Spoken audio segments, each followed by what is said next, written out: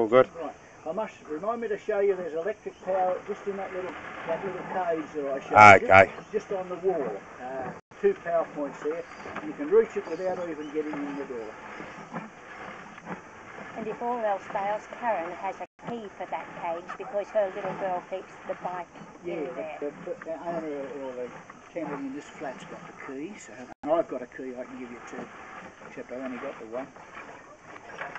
No, we won't need to get inside.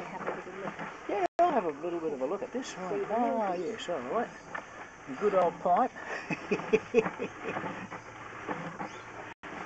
very interesting, yeah.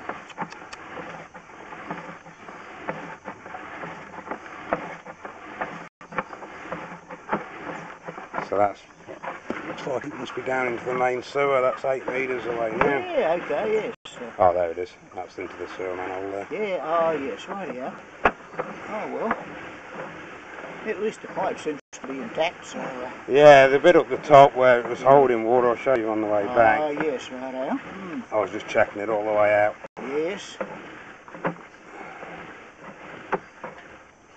So what it does right here is this is the point where it drops dead straight down to meet the depth of the main sewer, and that's where we were. Right, yes, and yeah. so this is a lot shallower here, but yes, this is the bit that's holding water.